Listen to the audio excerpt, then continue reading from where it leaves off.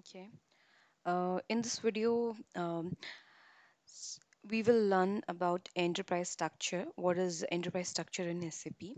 And before that, in the last video, I have covered about the what is SAP, what is ERP, why we use SAP, what is the advantages.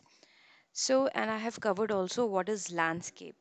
So today also I will just give you some, small real-time idea, what is how, landscape we can see in the organization how in an organization level how they set up their landscape.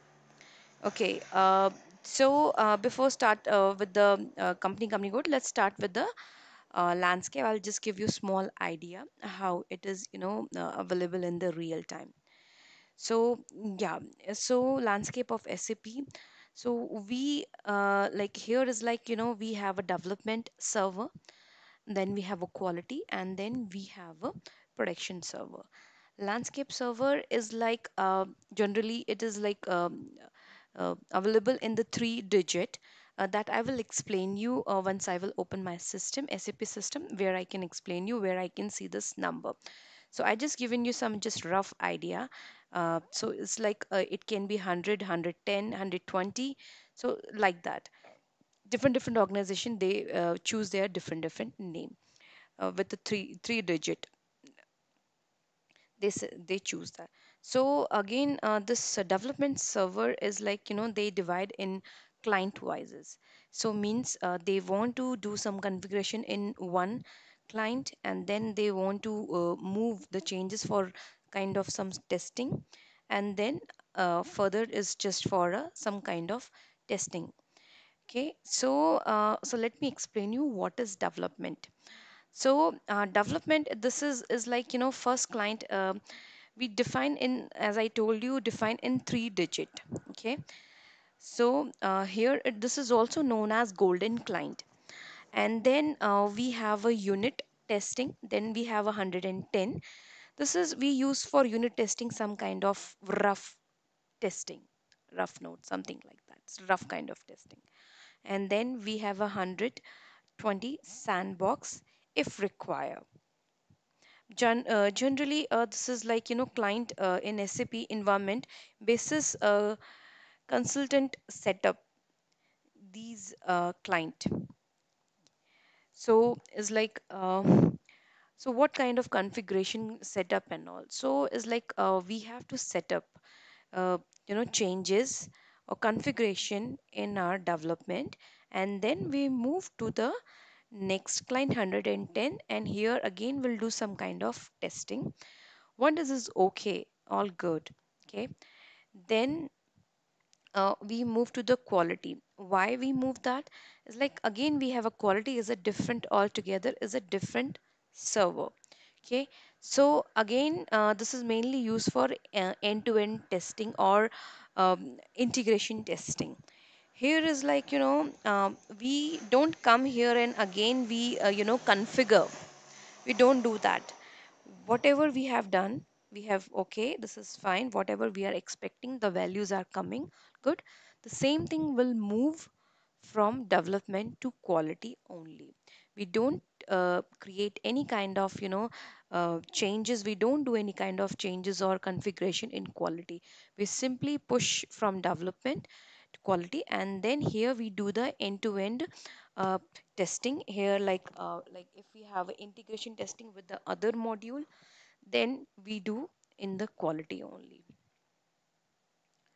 So once it is done, and sometime for quality, like we send a mail to the business for validating the scenario, and like business if validating that uh, okay, all good, all expected values are coming, then okay, we are good.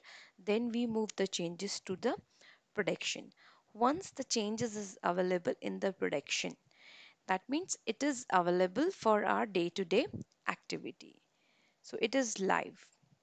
So this is all about landscape of SAP. Okay, now we'll move to the organization structure. Okay, okay. So once the landscape has set up in our organization. The next step is just we have to create the enterprise structure. So, uh, so we have first operating concern. Operating concern is the first we have to create operating concern is the highest node, which is used for cost and profitability purpose.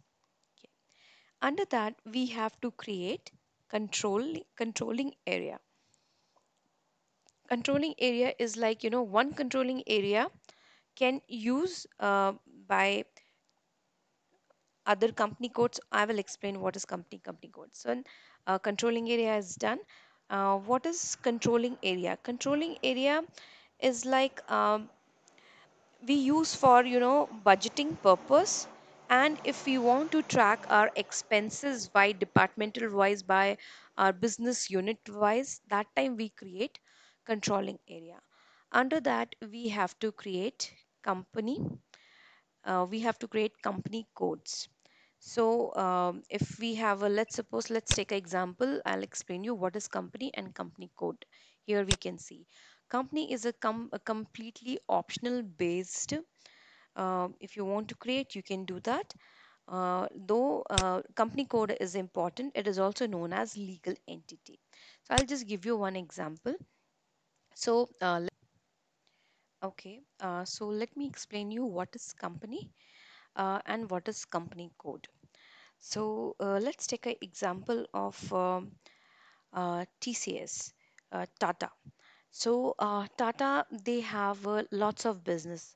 Okay, let's suppose they have a TCS company, they have a Tata Finance, like that. They have a lots of they have Tata Tea.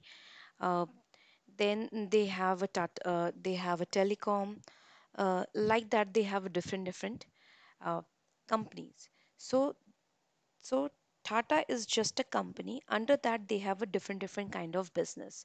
So that is known as company code, legal entity. Company is a completely optional. If you want to keep in SAP, we can do that. Or if you want to just create company code, that is then we can do that. It's just company code is a mandatory. So company is like we use for consolidation purpose require all together. If you want to see overall how company code 1 and company 2 is uh, you know working, overview of that, then again we can see here all together. So like that. And company code is just important.